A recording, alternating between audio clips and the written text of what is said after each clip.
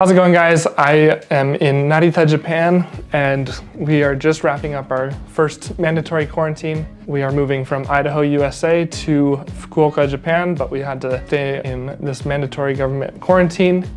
All the meals were provided. We had to take multiple COVID tests and fill out lots of paperwork. We just wanted to show you that journey. In this video, we're gonna give you a tour of the hotel room that we were locked up in for the past couple days. Honestly, every hotel is going to be different, but we're going to show you our hotel room that we were able to get. I think it ended up being one of the nicer ones. We had plenty of space to walk around, do some exercises, and I'm going to give you a full tour now. Here's the key card, which we never needed. We are not allowed to leave stateroom. In Japanese, it says "jibun no heya kara denaide kudasai," which is a little bit more polite than just "stay room." I don't know if that's like correct English either. Kind of like a dog command. If the room was a dog, give us some salty plums and lemons to think about. You can stare at that picture and think about those if you have trouble spitting into the COVID test. And then I'm going to show you the view here we had in a minute. First of all, I want to go into the bathroom. There's just a few little things that are different than Western toilets. And I'm 6'5", and I have experienced sometimes where I had to duck to get onto the bus and whatnot, but no problem getting into the bathroom right here. Plenty of space. The sink and the bath are connected, which is nice. If you want to take a bath, you just move this over here, turn that on here, and then it's got a nice rain shower. And then they have the normal shower that also works as a wand. And you got your shampoo, conditioner, and then you have the toilet. One thing that I haven't seen on Japanese toilets before was the kids mode, and then also omakase. I think it literally means like, I'll leave it up to you.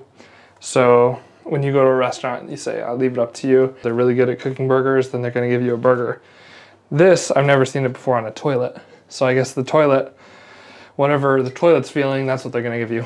That is something that I noticed on this one. They have toothbrushes. They had 4 toothbrushes. My wife, when we were traveling in America, she would always forget her toothbrush because she was just used to Japanese hotels always having toothbrushes for you. I can get used to very quickly not having to put a wet toothbrush in my bag. Moving on from the bathroom into the beds. It feels like they're kind of a weird size. They might be queen. I feel like they're in between a queen size and a twin. They are not soft at all, which is something that I enjoy. Since my last time going to Japan, I slept on a futon. As you can see, there's like no padding to it. I mean, there's a little bit of a mattress pad right here. While it is a little bit smaller than a American queen, it easily slept 2 people, especially because the bed is firm and it doesn't sag at all. So you don't end up in that thing where you like fold it together in a taco and squished up against the person. This couch is also a hide bed. Then over here we have just a normal shoe rack. And then we had our mini fridge, which was stocked up with the bentos that we had for a while. And then you also have a little safe. Obviously we never used it being in quarantine. We're here the entire time, but I don't even think anyone would ever need to use it in Japan because it's such a safe country. In this section, we had the phone, the hair dryer, the vanity mirror, this water boiler. They gave us a miso soup with every meal. Okay, a lot of my friends are asking me about the food situation. They're providing all the meals here for us at the hotel. They didn't take my deposit. They don't even have my credit card number. They're just letting us stay here. It's actually a super nice hotel. We just got our lunch delivered, and I'm gonna show you what we got. And a miso soup, salad, green tea, some orange juice. Last but not least is the bento box. We've gone through about 6 water bottles, but they keep giving us more.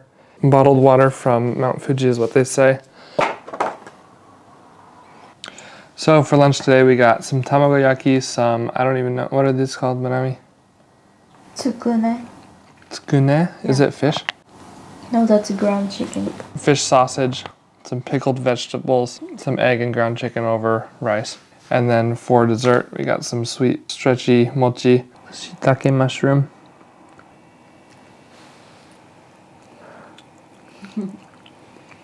Good? Mm-hmm.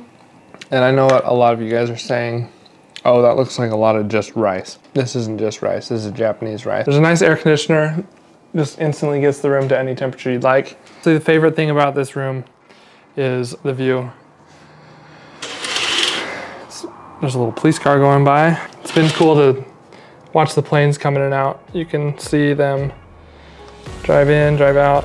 When you have to be in quarantine, it's nice to be able to have something to watch.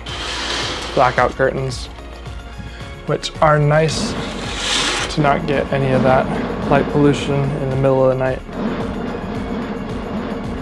They just made an announcement that it's time to take a COVID test, so here it is on the door. This is my third test in the last couple days. We had to take one before we flew. That one was $120 a person, I believe. And then these ones are paid by Japan. We had to take one at the airport when we arrived. And now this is 3 days after quarantine.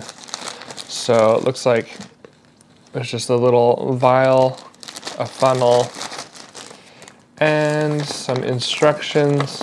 Those do not touch the inside of spits. It spells it just like the sunflower seeds. I have to spit up to this black line, just stick the funnel in here, and then spit. We shipped off 3 of our suitcases. Kept this suitcase and this carry-on because we had things that we needed in them, but we moved things around and we put all our essentials into our backpacks so that we can ship these rather than having to deal with them with the move to the next hotel and then when we have to check into the airport. A lot of people will tell you Japan makes it very difficult for vehicle owners, but it makes it easy so you don't necessarily have to have a car. In America, it's common to have families that have 2, 3, maybe even more cars. Everybody has to have their own car to be able to accomplish the different things throughout their day. But little things like this, where we're able to ship all of our gear at low cost, makes it very easy to travel using public transportation with just a backpack. But there you have it. That's a little glimpse of what it's been like. We are about to leave this hotel, which is going to wrap up this video, but we're gonna be hopping on a bus to downtown Tokyo, where we have another hotel where we will wait 2 more days before we are able to ride on public transportation back to my wife's hometown. We did book an extra day so we could see some of the sights around Tokyo. Let me know if you guys want to see a video on any of that. We'll see you guys later. Bye!